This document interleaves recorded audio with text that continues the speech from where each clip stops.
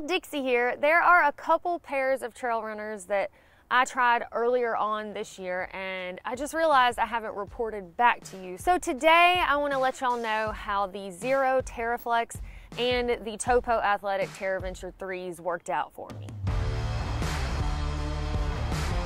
I tried out the Xero TerraFlex trail runner during my thru hike of the Foothills Trail, and I was actually really excited because I've never tried a barefoot style shoe before. The TerraFlex is a zero drop shoe that's designed to be super flexible and allow you to feel the world. These shoes would also be pretty cool for somebody who hates wearing socks because they are smooth on the inside and actually designed in a way that if you prefer to not wear socks, you can do that. I wanted to test out the no sock thing while I was on the Foothills Trail, but because the temperatures were pretty cool, with it being the fall and all, I wanted that extra insulation on my feet to keep them warm. The TerraFlex is also a low profile shoe, if you will. They only have a 12mm stack height, which is about half of what I'm used to wearing in a trail runner. I actually had somebody tell me recently after my introduction video of this Xero TerraFlex that they preferred the Xero TerraFlex over other trail runners because it wasn't so platformy and they felt like they rolled their ankle less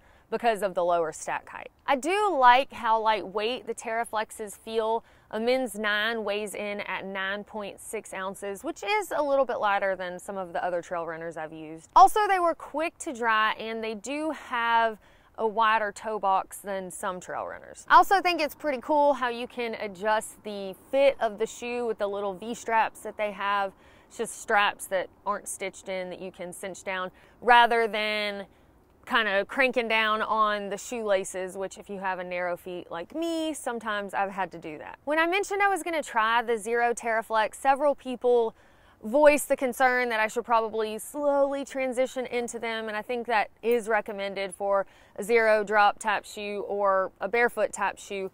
But thankfully I didn't have any issues, even though I kind of threw myself to the wolves with them. But I am used to a zero drop shoe, so I think my calves are stretched out enough for that.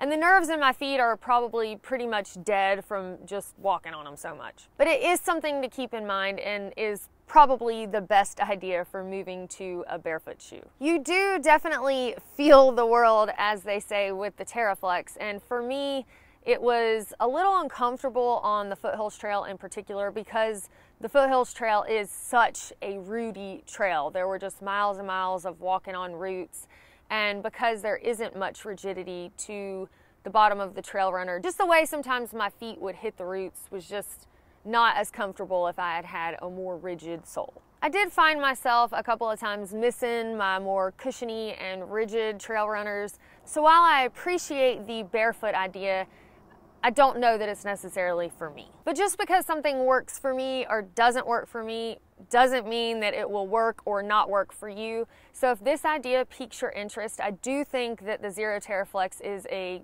good quality shoe.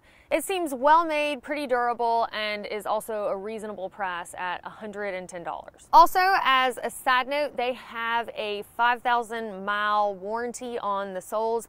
So if you wear down the sole to less than 1mm in either the heel or the ball of your foot, they will replace the shoe that you have for 60% off. Now I feel like the upper is gonna fall apart before you ever wear the sole area down to 1mm, but at least maybe you find some comfort in knowing that this company does back their product. Now moving along to the TerraVenture 3s, I tested this pair of trail runners out during my hike this summer in the Grand Tetons. The TerraVenture 3s have a stack height of 25mm in the heel and 23mm in the toe, so they're actually not a zero drop shoe, which is the type of trail runner that I typically prefer, but with only a 3mm drop, that's still pretty shallow in the world of athletic footwear. The TerraVenture 3s are a breathable trail runner, with most of the upper being made out of mesh, so they will dry quickly. And they are built with a rock plate and a Vibram sole, so it's definitely more sturdy and protective against rocks and roots. Now, although this shoe is more rigid, protective, and cushiony,